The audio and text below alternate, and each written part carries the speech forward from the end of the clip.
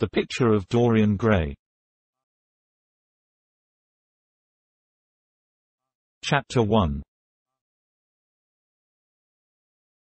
The studio was filled with the rich odor of roses, and when the light summer wind stirred amidst the trees of the garden, there came through the open door the heavy scent of the lilac, or the more delicate perfume of the pink flowering thorn.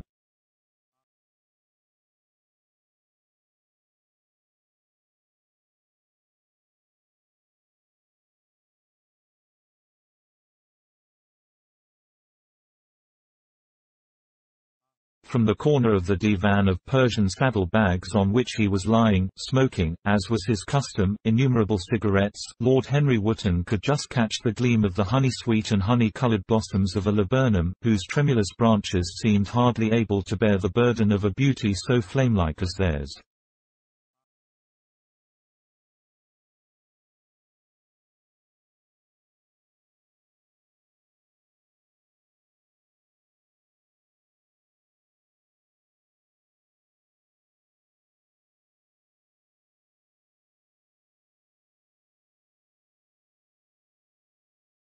And now and then the fantastic shadows of birds in flight flitted across the long tussore silk curtains that were stretched in front of the huge window, producing a kind of momentary Japanese effect, and making him think of those pallid, jade-faced painters of Tokyo who, through the medium of an art that is necessarily immobile, seek to convey the sense of swiftness and motion.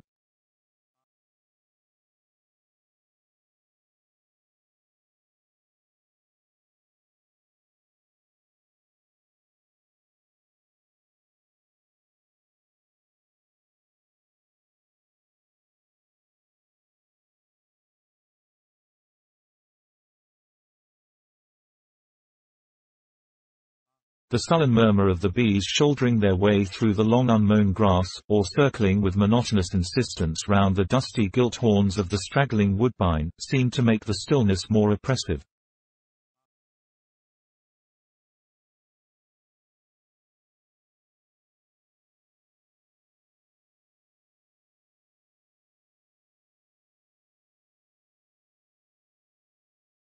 The dim roar of London was like the bourdon note of a distant organ.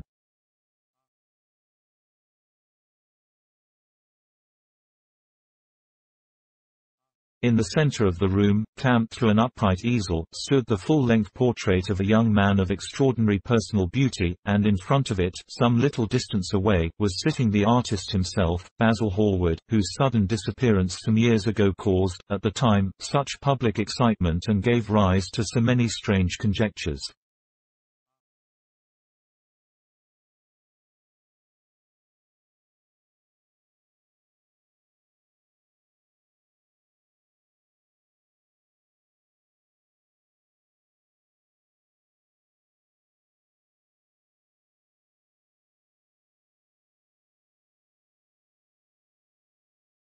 As the painter looked at the gracious and comely form he had so skillfully mirrored in his art, a smile of pleasure passed across his face, and seemed about to linger there.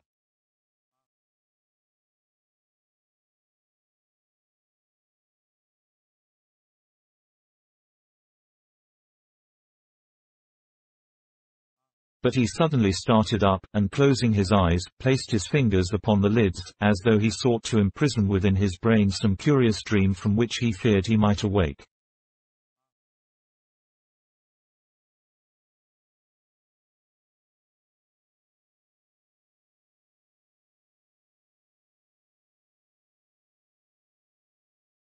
"It is your best work, Basil, the best thing you have ever done," said Lord Henry languidly.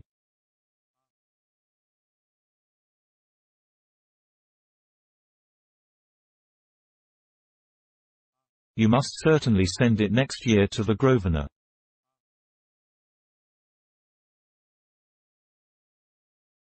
"The Academy is too large and too vulgar."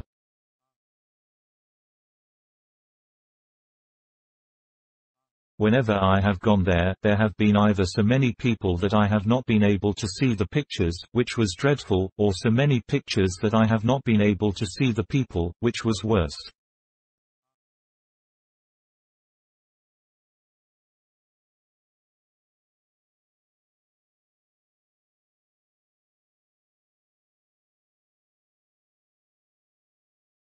The Grosvenor is really the only place.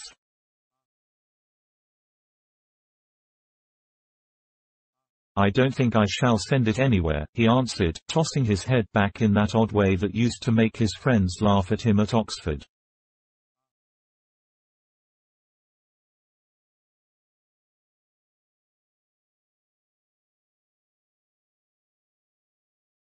No, I won't send it anywhere. Lord Henry elevated his eyebrows and looked at him in amazement through the thin blue wreaths of smoke that curled up in such fanciful whirls from his heavy, opium-tainted cigarette.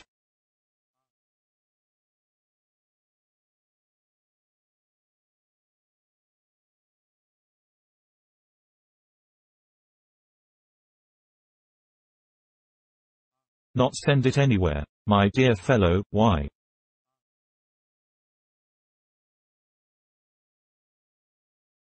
Have you any reason?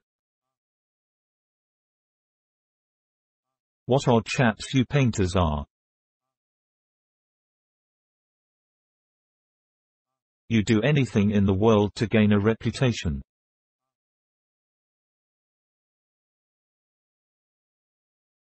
As soon as you have one, you seem to want to throw it away.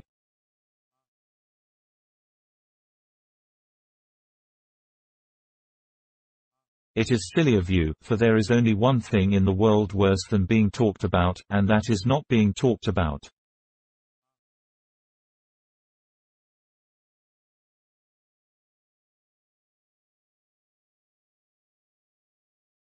A portrait like this would set you far above all the young men in England, and make the old men quite jealous, if old men are ever capable of any emotion.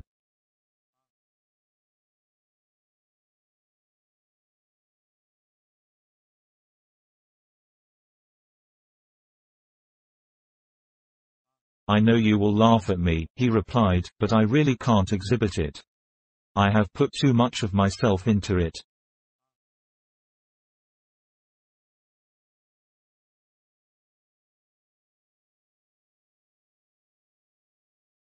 Lord Henry stretched himself out on the divan and laughed.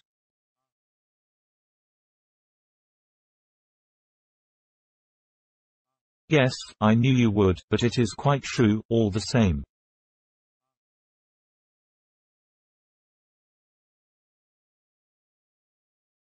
Too much of yourself in it. Upon my word, Basil, I didn't know you were so vain, and I really can't see any resemblance between you, with your rugged strong face and your coal-black hair, and this young Adonis, who looks as if he was made out of ivory and rose leaves.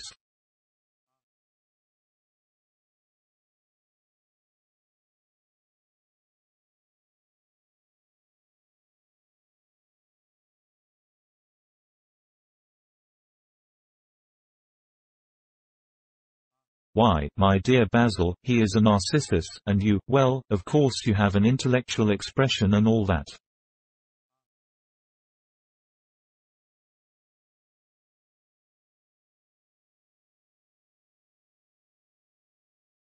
But beauty, real beauty, ends where an intellectual expression begins.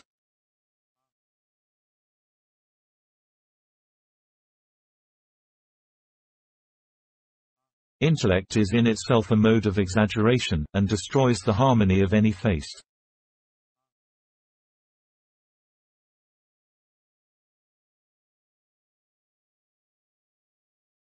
The moment one sits down to think, one becomes all nose, or all forehead, or something horrid.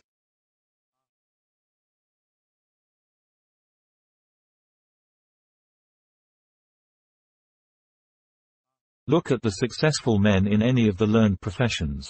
How perfectly hideous they are.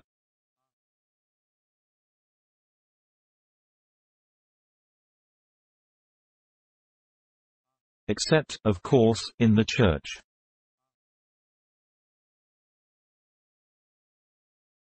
But then in the church they don't think. A bishop keeps on saying at the age of 80 what he was told to say when he was a boy of 18, and as a natural consequence he always looks absolutely delightful.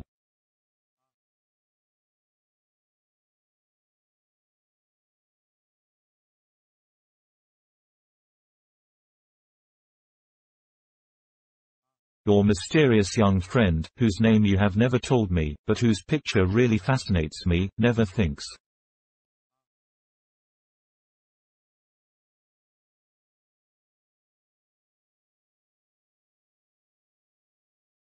I feel quite sure of that. He is some brainless beautiful creature who should be always here in winter when we have no flowers to look at, and always here in summer when we want something to chill our intelligence.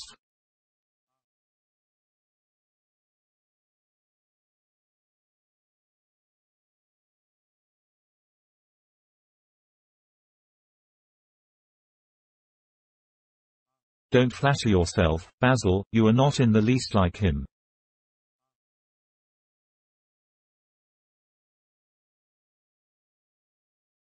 You don't understand me, Harry, answered the artist.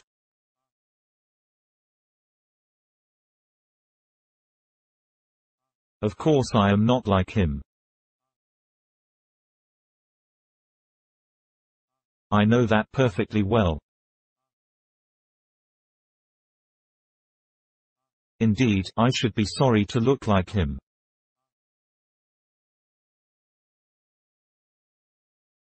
You shrug your shoulders. I am telling you the truth. There is a fatality about all physical and intellectual distinction, the sort of fatality that seems to dog through history the faltering steps of kings.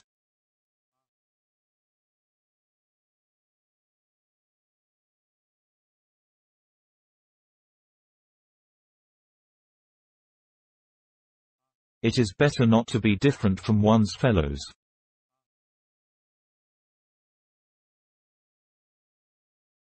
The ugly and the stupid have the best of it in this world.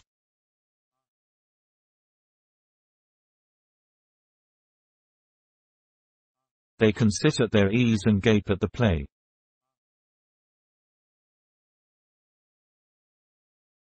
If they know nothing of victory, they are at least spared the knowledge of defeat.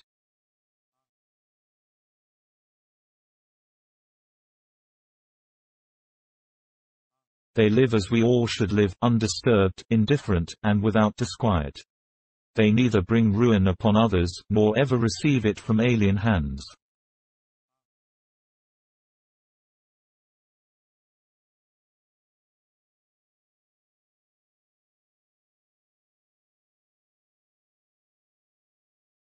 Your rank and wealth, Harry, my brains, such as they are, my art, whatever it may be worth, Dorian Gray's good looks, we shall all suffer for what the gods have given us, suffer terribly.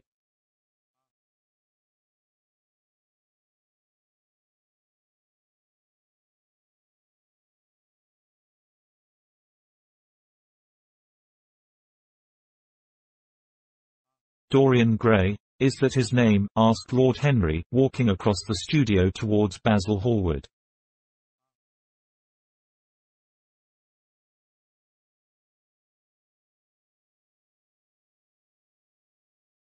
Yes, that is his name. I didn't intend to tell it to you.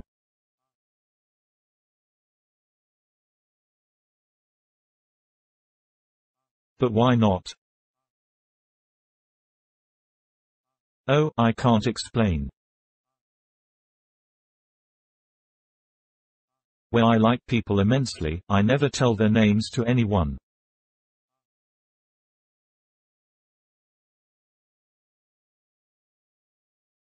It is like surrendering a part of them.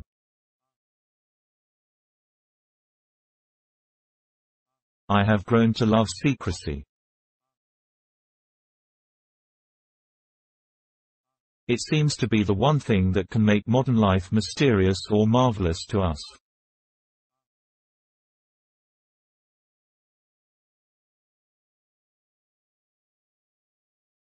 The commonest thing is delightful if one only hides it.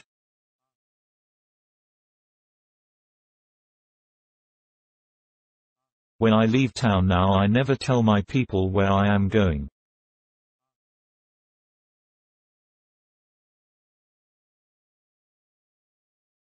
If I did, I would lose all my pleasure.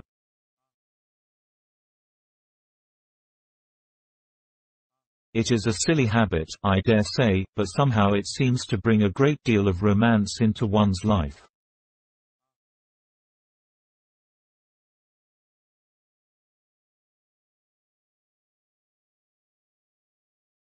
I suppose you think me awfully foolish about it?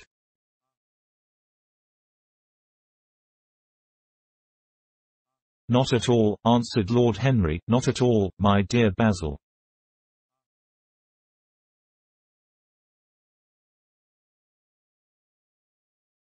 You seem to forget that I am married, and the one charm of marriage is that it makes a life of deception absolutely necessary for both parties.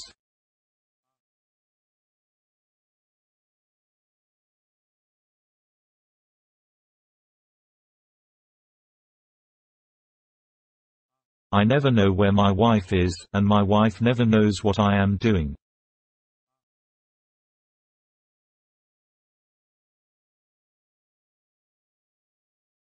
When we do meet occasionally. When we dine out together, or go down to the Duke's, we tell each other the most absurd stories with the most serious faces.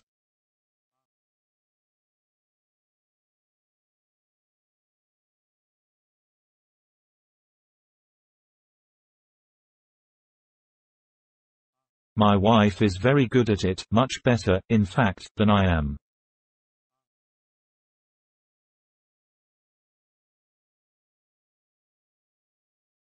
She never gets confused over her dates, and I always do.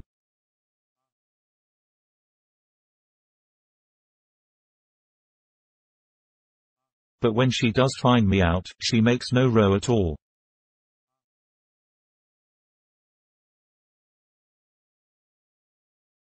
I sometimes wish she would, but she merely laughs at me.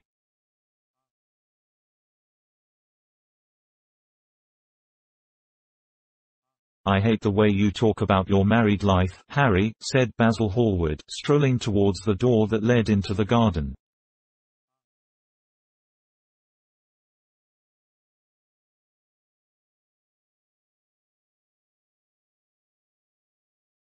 I believe that you are really a very good husband, but that you are thoroughly ashamed of your own virtues.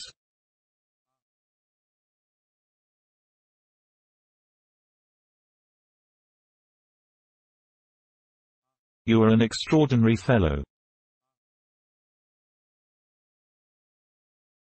You never say a moral thing, and you never do a wrong thing.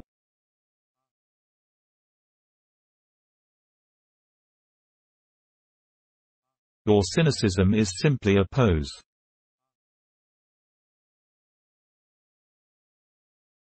Being natural is simply a pose, and the most irritating pose I know, cried Lord Henry, laughing, and the two young men went out into the garden together and ensconced themselves on a long bamboo seat that stood in the shade of a tall laurel bush.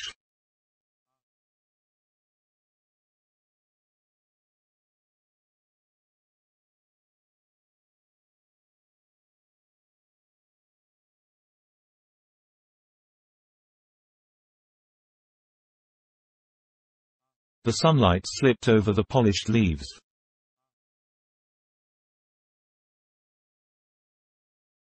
In the grass, white daisies were tremulous.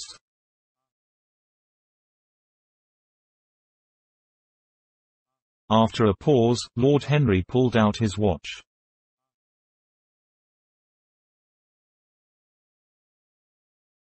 I am afraid I must be going, Basil, he murmured, and before I go, I insist on your answering a question I put to you some time ago.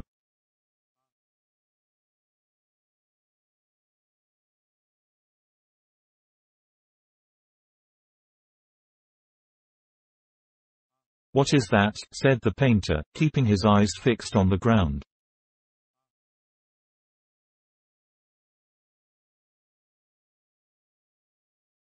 You know quite well. I do not, Harry. Well, I will tell you what it is. I want you to explain to me why you won't exhibit Dorian Gray's picture.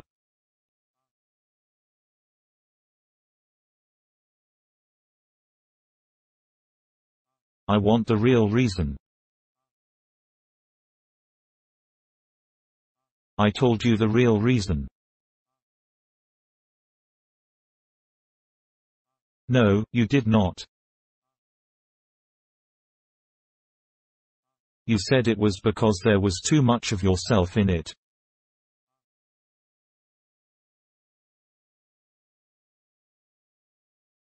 Now, that is childish.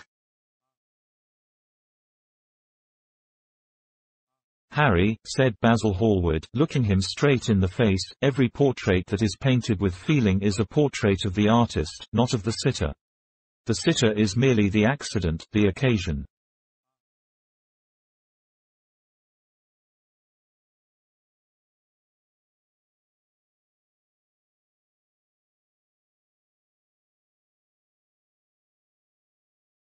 It is not he who is revealed by the painter, it is rather the painter who, on the colored canvas, reveals himself.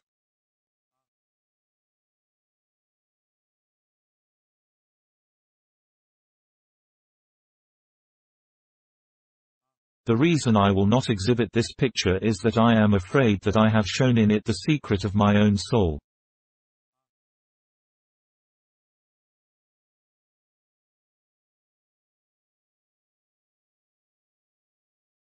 Lord Henry laughed. And what is that? He asked. I will tell you, said Hallward, but an expression of perplexity came over his face.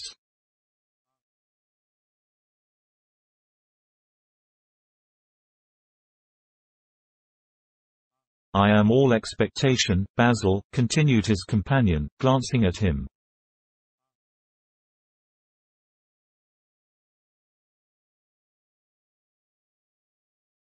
Oh, there is really very little to tell, Harry, answered the painter, and I am afraid you will hardly understand it.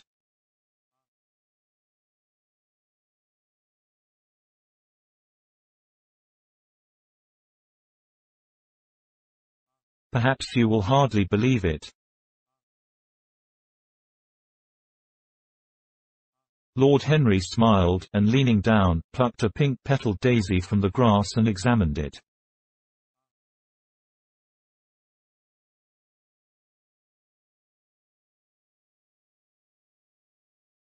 I am quite sure I shall understand it, he replied, gazing intently at the little golden, white-feathered disc, and as for believing things, I can believe anything, provided that it is quite incredible.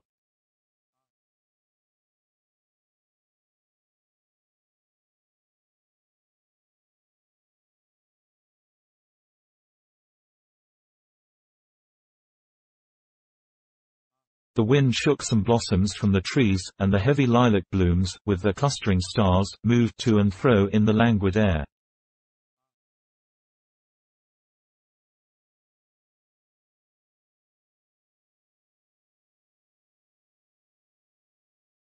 A grasshopper began to chirrup by the wall, and like a blue thread a long thin dragonfly floated past on its brown gauze wings.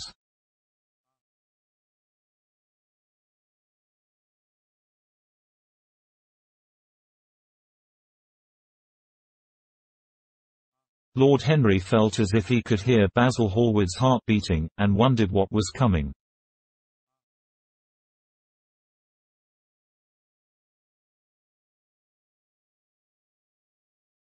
The story is simply this, said the painter after some time.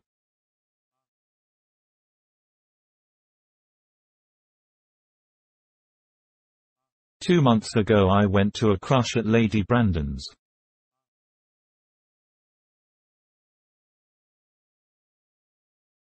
You know, we poor artists have to show ourselves in society from time to time, just to remind the public that we are not savages.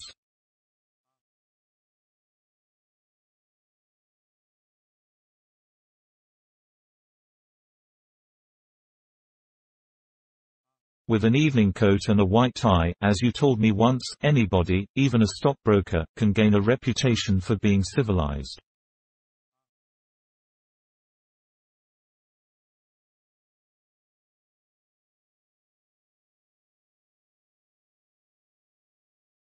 Well, after I had been in the room about 10 minutes, talking to huge overdressed dowagers and tedious academicians, I suddenly became conscious that someone was looking at me.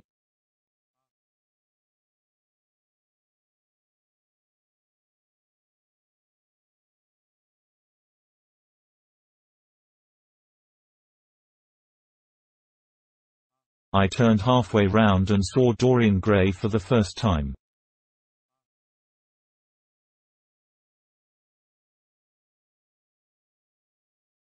When our eyes met, I felt that I was growing pale.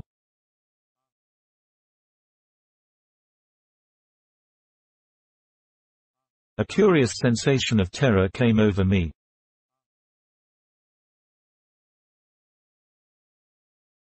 I knew that I had come face to face with someone whose mere personality was so fascinating that, if I allowed it to do so, it would absorb my whole nature, my whole soul, my very art itself.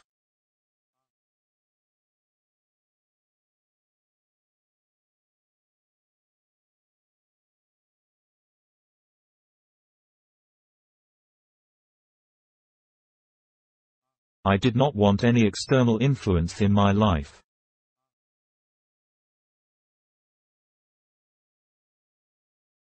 You know yourself, Harry, how independent I am by nature.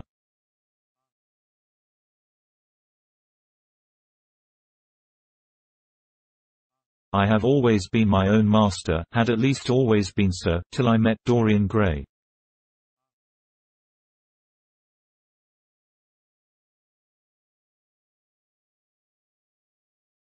Then, but I don't know how to explain it to you.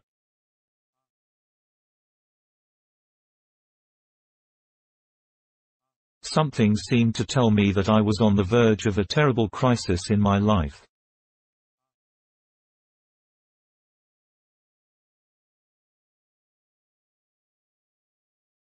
I had a strange feeling that fate had in store for me exquisite joys and exquisite sorrows.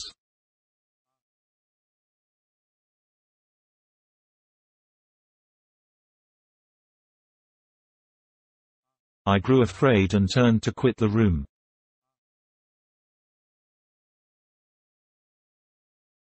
It was not conscience that made me do so, it was a sort of cowardice.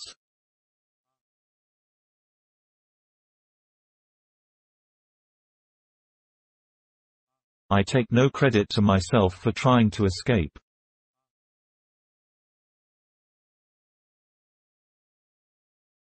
Conscience and cowardice are really the same things, Basil.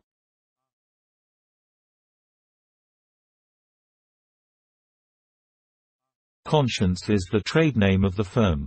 That is all.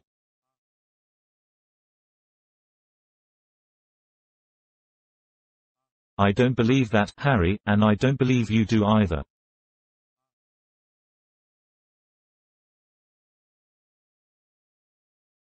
However, whatever was my motive, and it may have been pride, for I used to be very proud, I certainly struggled to the door.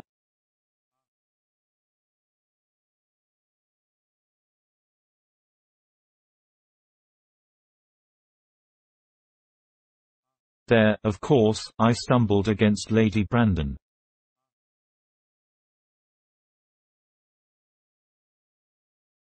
"You are not going to run away so soon, Mr. Hallward," she screamed out.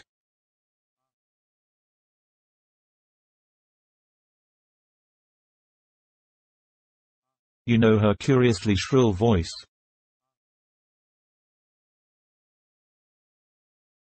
"Yes, she is a peacock in everything but beauty," said Lord Henry, pulling the daisy to bits with his long nervous fingers.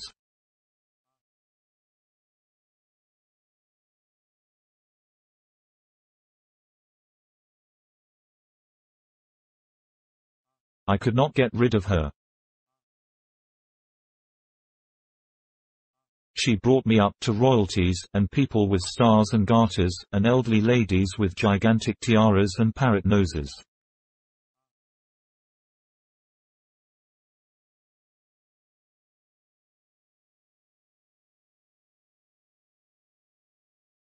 She spoke of me as her dearest friend.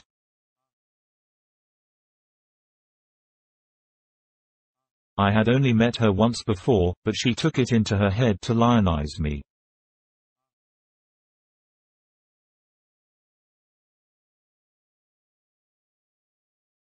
I believe some picture of mine had made a great success at the time, at least had been chatted about in the penny newspapers, which is the 19th-century standard of immortality.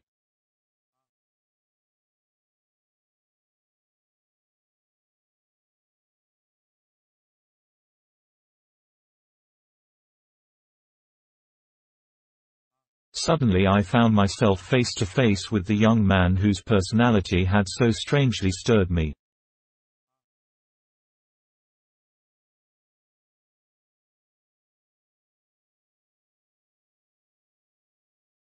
We were quite close, almost touching.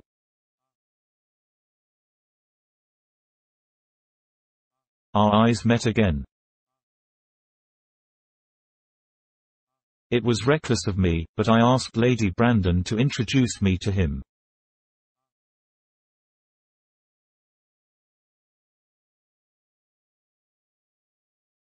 Perhaps it was not so reckless, after all.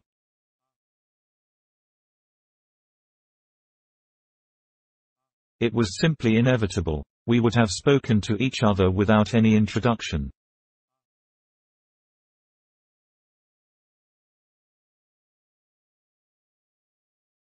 I am sure of that. Dorian told me so afterwards.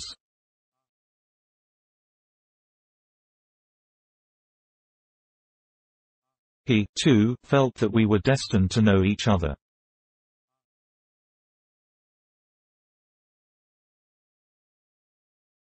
"And how did Lady Brandon describe this wonderful young man?" asked his companion.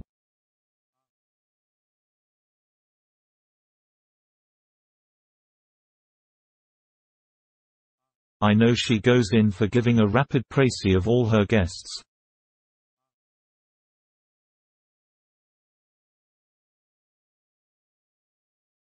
I remember her bringing me up to a truculent and red-faced old gentleman covered all over with orders and ribbons, and hissing into my ear, in a tragic whisper which must have been perfectly audible to everybody in the room, the most astounding details.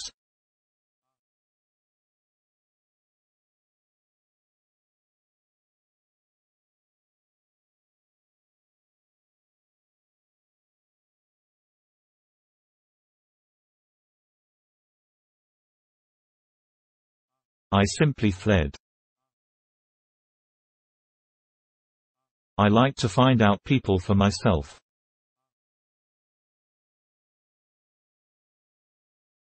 But Lady Brandon treats her guests exactly as an auctioneer treats his goods.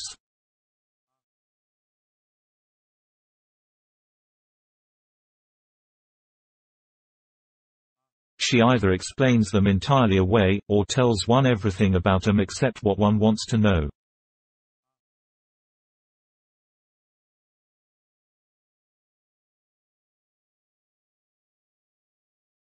Poor Lady Brandon.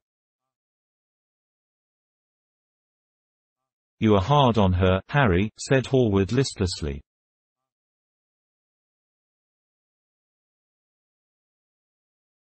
"My dear fellow, she tried to found a salon, and only succeeded in opening a restaurant."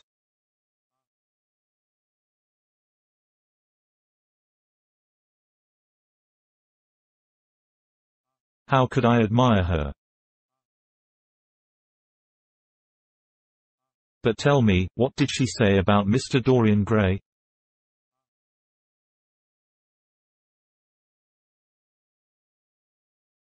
Oh, something like, "Charming boy, poor dear mother and I absolutely inseparable."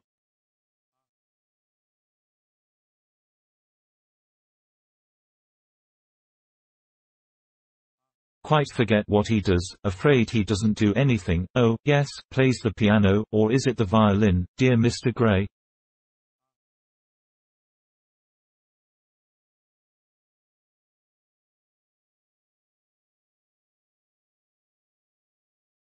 Neither of us could help laughing, and we became friends at once.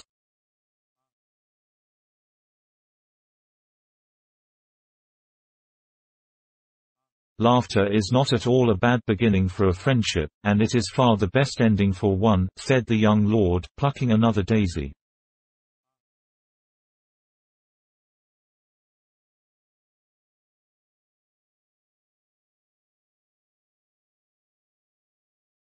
Hallward shook his head. "You don't understand what friendship is, Harry," he murmured, "or what enmity is, for that matter."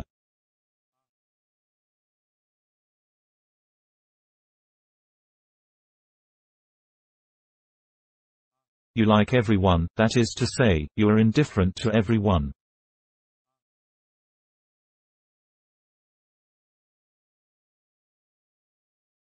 "How horribly unjust of you," cried Lord Henry, tilting his hat back and looking up at the little clouds that, like ravelled skeins of glossy white silk, were drifting across the hollow turquoise of the summer sky.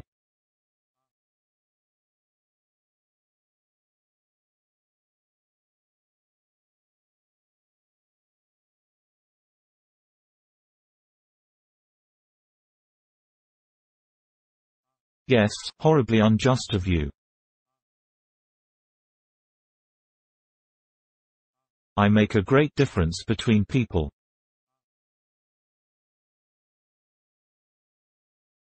I choose my friends for their good looks, my acquaintances for their good characters, and my enemies for their good intellects."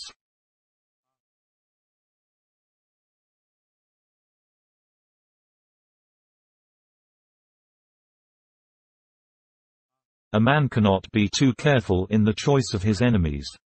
I have not got one who is a fool."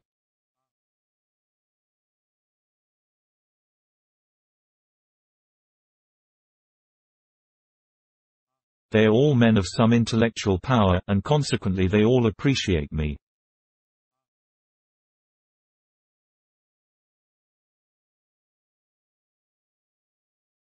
"Is that very vain of me?" "I think it is rather vain." "I should think it was, Harry." "But according to your category I must be merely an acquaintance."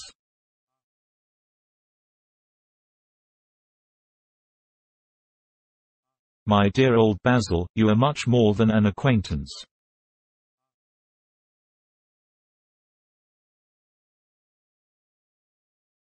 And much less than a friend. A sort of brother, I suppose."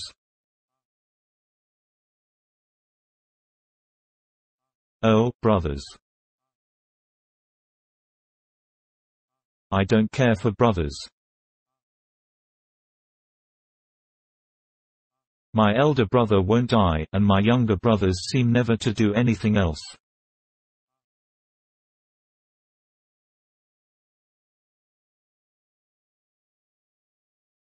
"Harry," exclaimed Hallward, frowning.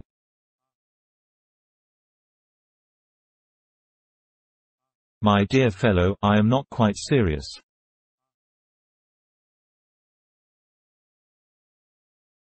"But I can't help detesting my relations."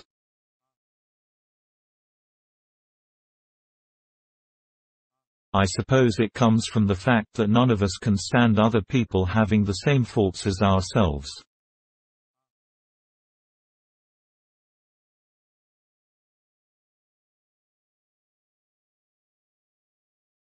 "I quite sympathize with the rage of the English democracy against what they call the vices of the upper orders."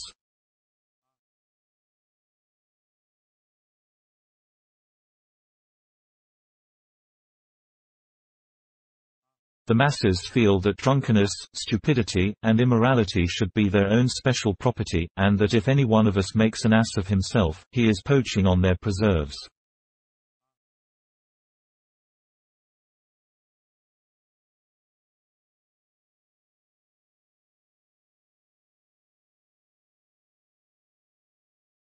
When poor Southwick got into the divorce court, their indignation was quite magnificent.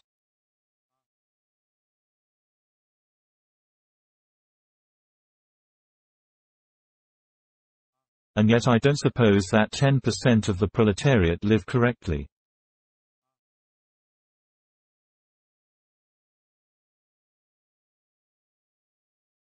I don't agree with a single word that you have said, and, what is more, Harry, I feel sure you don't either.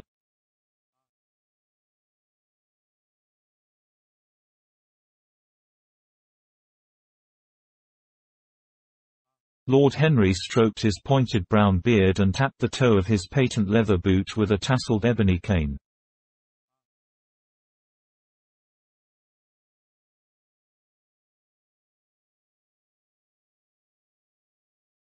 How English you are, Basil. That is the second time you have made that observation.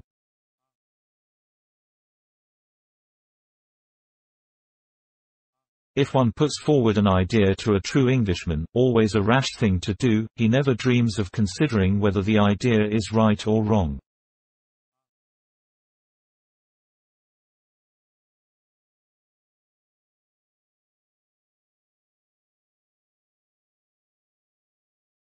The only thing he considers of any importance is whether one believes it oneself.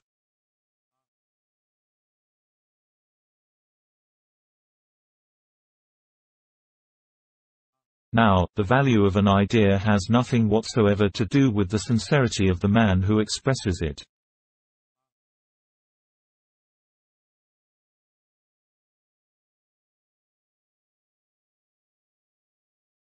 Indeed, the probabilities are that the more insincere the man is, the more purely intellectual will the idea be, as in that case it will not be colored by either his wants, his desires, or his prejudices.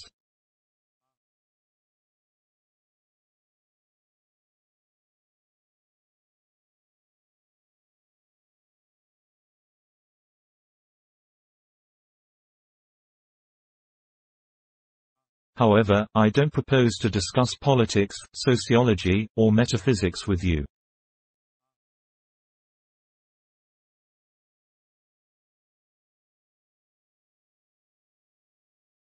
I like persons better than principles, and I like persons with no principles better than anything else in the world.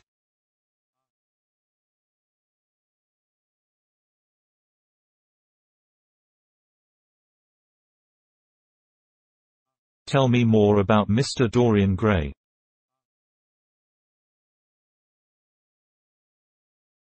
How often do you see him?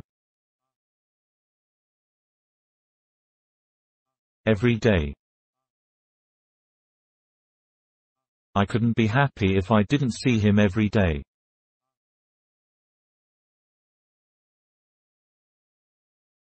He is absolutely necessary to me.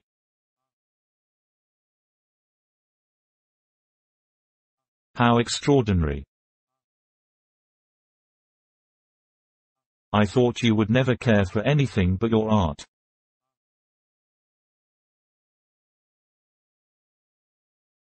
He is all my art to me now, said the painter gravely.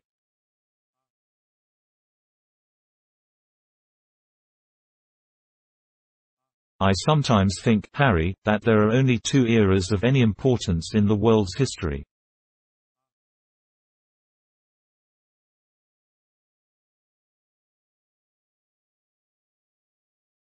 The first is the appearance of a new medium for art, and the second is the appearance of a new personality for art also.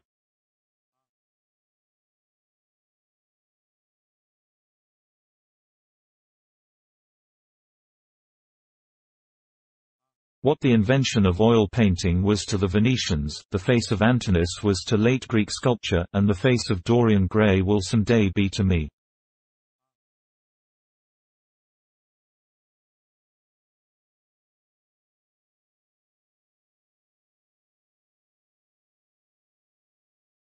It is not merely that I paint from him, draw from him, sketch from him.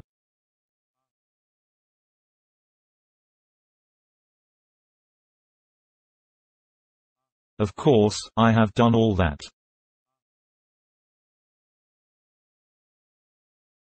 But he is much more to me than a model or a sitter.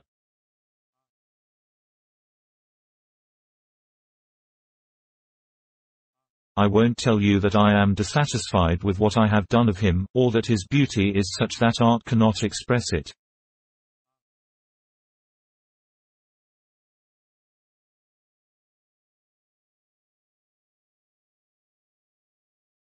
There is nothing that art cannot express, and I know that the work I have done, since I met Dorian Gray, is good work, is the best work of my life.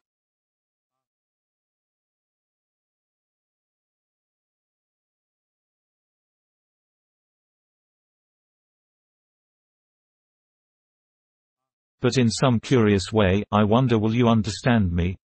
His personality has suggested to me an entirely new manner in art, an entirely new mode of style.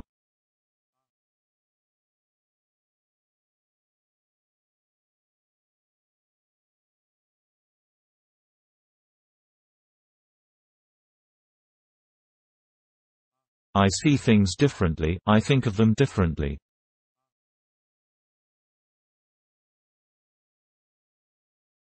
I can now recreate life in a way that was hidden from me before.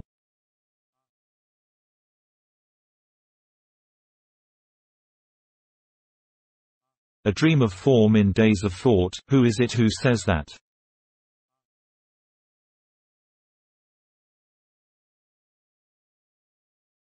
I forget, but it is what Dorian Gray has been to me.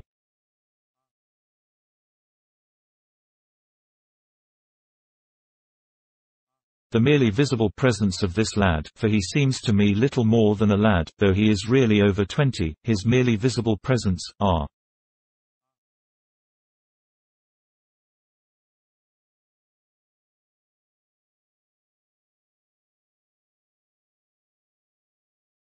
I wonder, can you realize all that that means?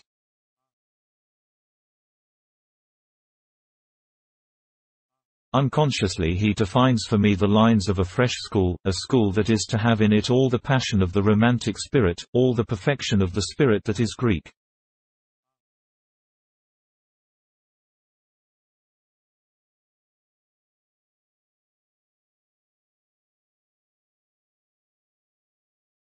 The harmony of soul and body, how much that is.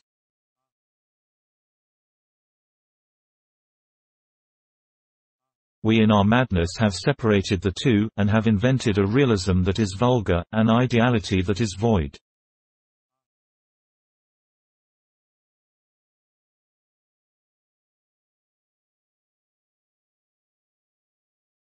Harry, if you only knew what Dorian Gray is to me.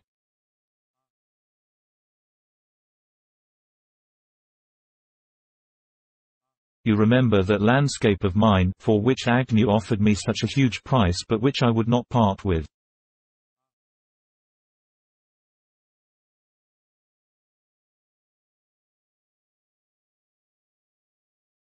It is one of the best things I have ever done.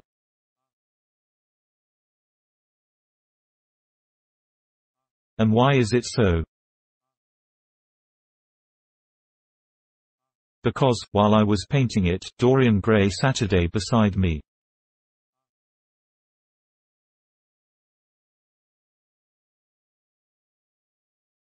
Some subtle influence passed from him to me, and for the first time in my life I saw in the plain woodland the wonder I had always looked for and always missed.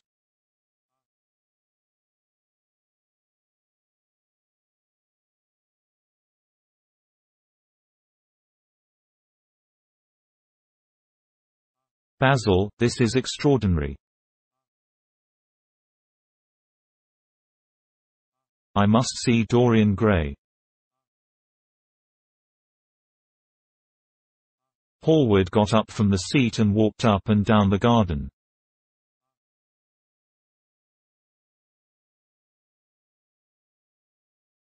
After some time he came back. Harry, he said, Dorian Gray is to me simply a motive in art.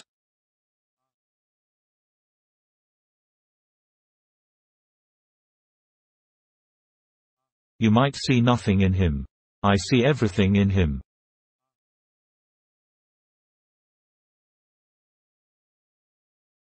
He is never more present in my work than when no image of him is there.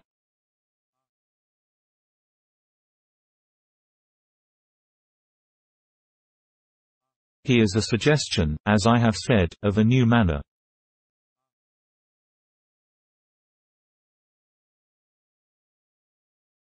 I find him in the curves of certain lines, in the loveliness and subtleties of certain colors.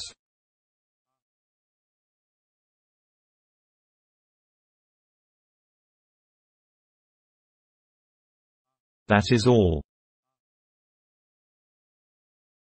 Then why won't you exhibit his portrait? Asked Lord Henry.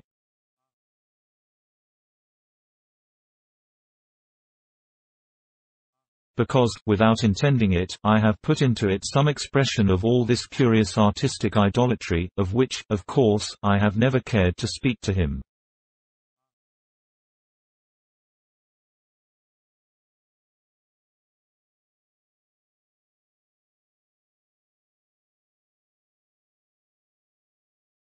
He knows nothing about it.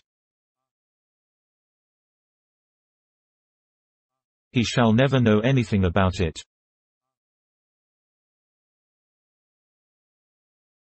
But the world might guess it, and I will not bare my soul to their shallow prying eyes.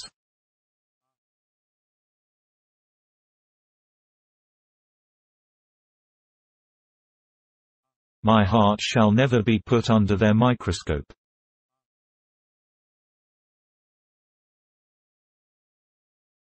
There is too much of myself in the thing, Harry, too much of myself.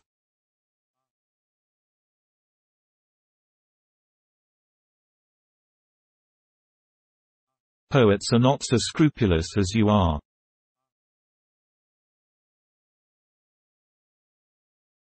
They know how useful passion is for publication.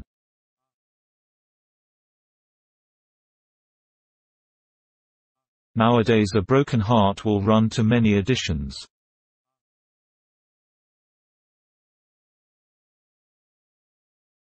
I hate them for it, cried Hallward. An artist should create beautiful things, but should put nothing of his own life into them.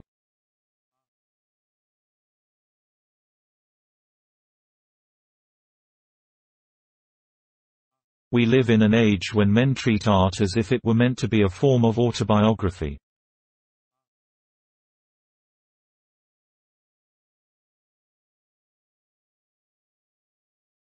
We have lost the abstract sense of beauty.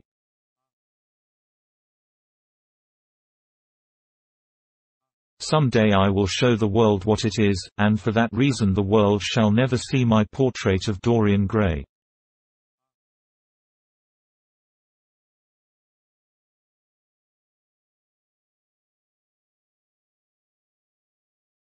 I think you are wrong, Basil, but I won't argue with you.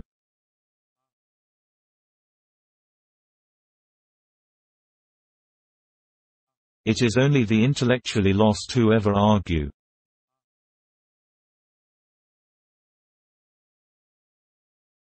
Tell me, is Dorian Gray very fond of you?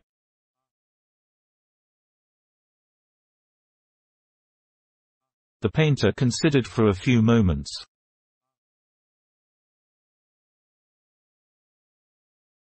He likes me, he answered after a pause. I know he likes me.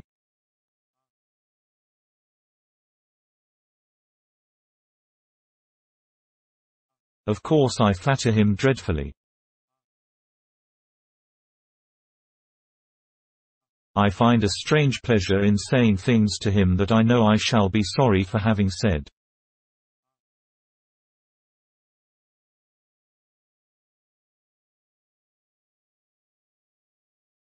As a rule, he is charming to me, and we sit in the studio and talk of 1,000 things.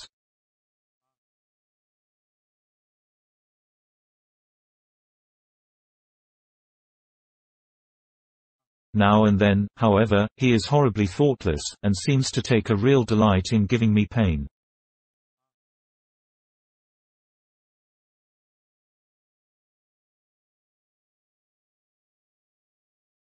Then I feel, Harry, that I have given away my whole soul to someone who treats it as if it were a flower to put in his coat, a bit of decoration to charm his vanity, an ornament for a summer's day.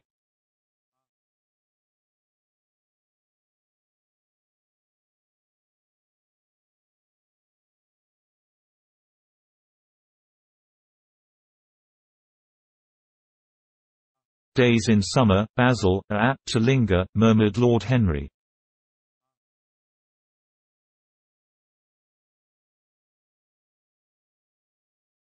Perhaps you will tire sooner than he will.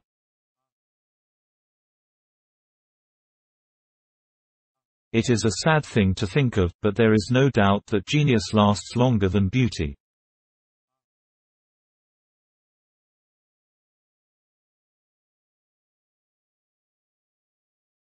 That accounts for the fact that we all take such pains to over-educate ourselves.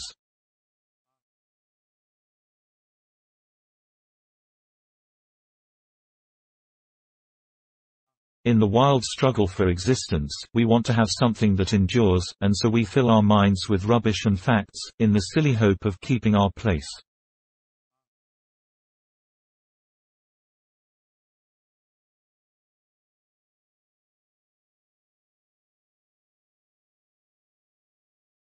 The thoroughly well-informed man, that is the modern ideal. And the mind of the thoroughly well-informed man is a dreadful thing.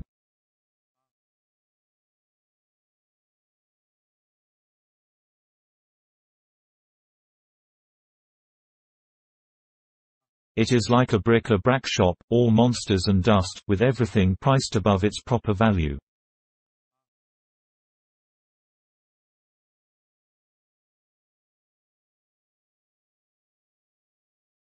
I think you will tire first, all the same.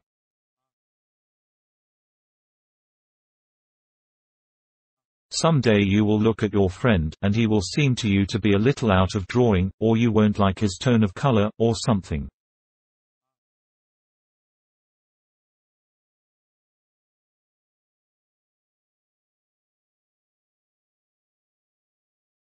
You will bitterly reproach him in your own heart, and seriously think that he has behaved very badly to you.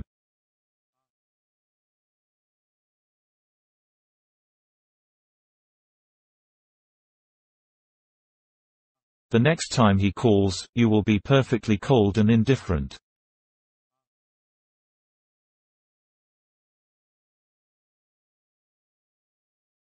It will be a great pity, for it will alter you.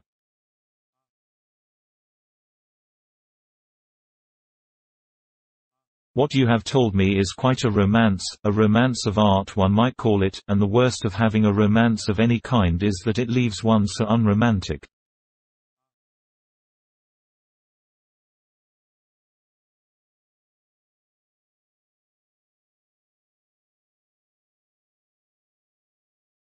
Harry, don't talk like that. As long as I live, the personality of Dorian Gray will dominate me.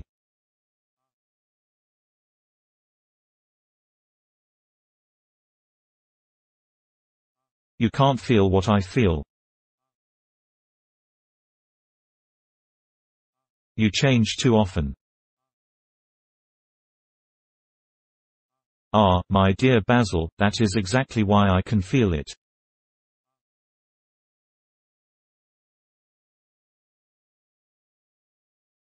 Those who are faithful know only the trivial side of love, it is the faithless who know love's tragedies.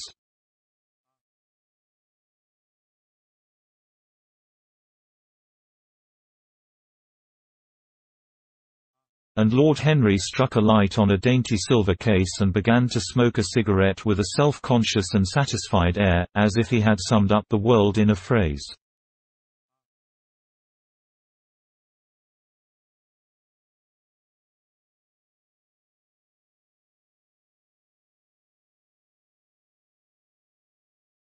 There was a rustle of chirruping sparrows in the green lacquer leaves of the ivy, and the blue cloud shadows chased themselves across the grass like swallows.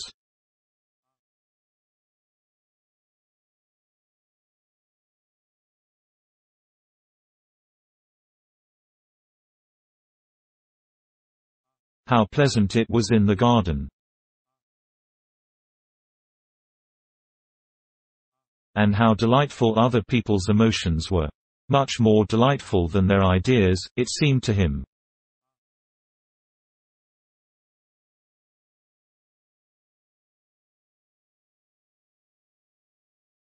one's own soul, and the passions of one's friends, those were the fascinating things in life.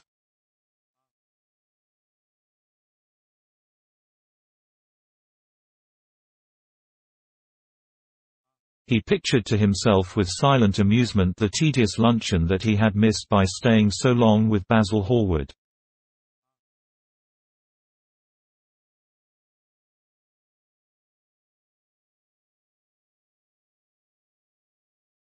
Had he gone to his aunt's, he would have been sure to have met Lord Goodbody there, and the whole conversation would have been about the feeding of the poor and the necessity for model lodging houses.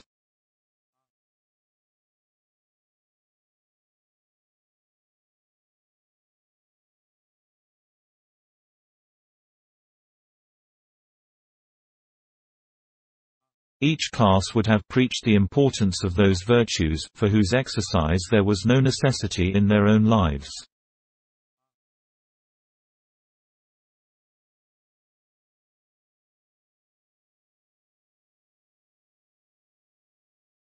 The rich would have spoken on the value of thrift, and the idle grown eloquent over the dignity of labor.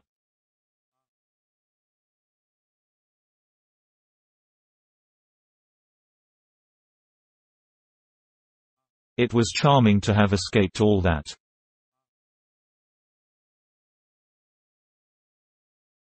As he thought of his aunt, an idea seemed to strike him.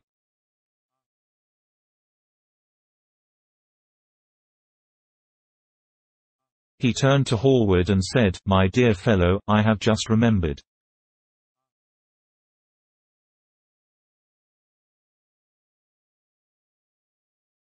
"Remembered what, Harry?"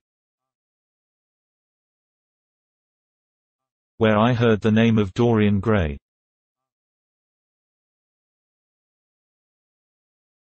"Where was it?" asked Hallward, with a slight frown.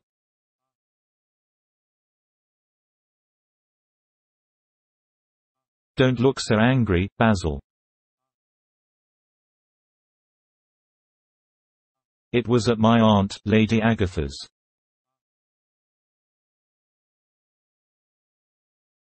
"She told me she had discovered a wonderful young man who was going to help her in the East End, and that his name was Dorian Gray."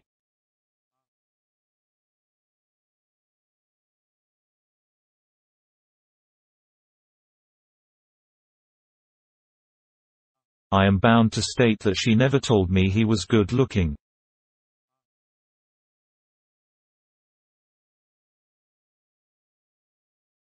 "Women have no appreciation of good looks, at least, good women have not."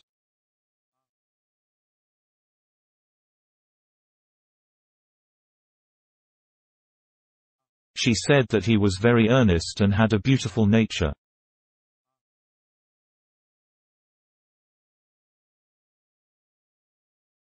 "I at once pictured to myself a creature with spectacles and lank hair, horribly freckled, and tramping about on huge feet."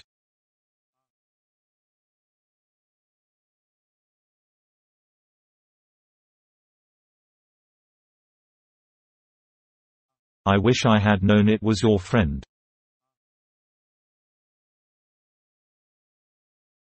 "I am very glad you didn't, Harry."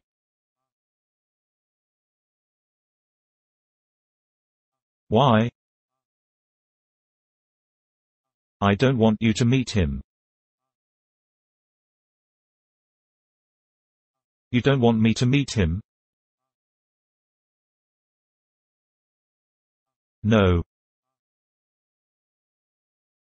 "Mr. Dorian Gray is in the studio, sir," said the butler, coming into the garden.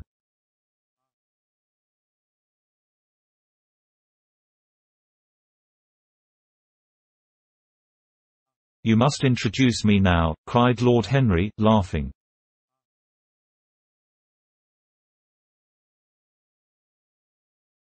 The painter turned to his servant, who stood blinking in the sunlight.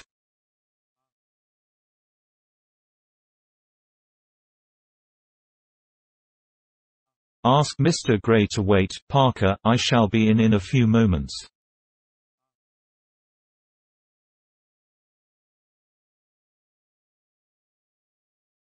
The man bowed and went up the walk. Then he looked at Lord Henry. "Dorian Gray is my dearest friend," he said.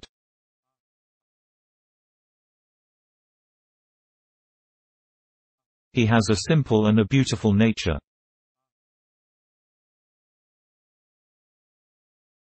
Your aunt was quite right in what she said of him.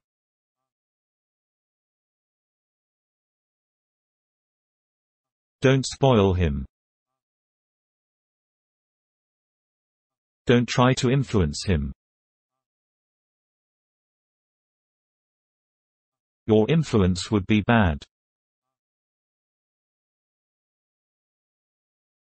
The world is wide, and has many marvelous people in it.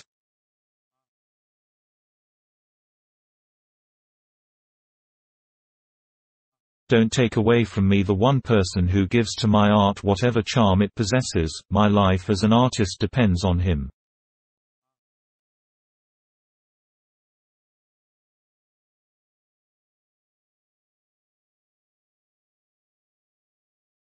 "Mind, Harry, I trust you."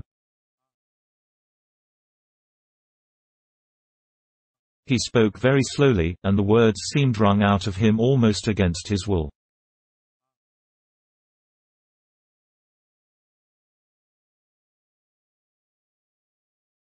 "What nonsense you talk," said Lord Henry, smiling, and taking Hallward by the arm, he almost led him into the house.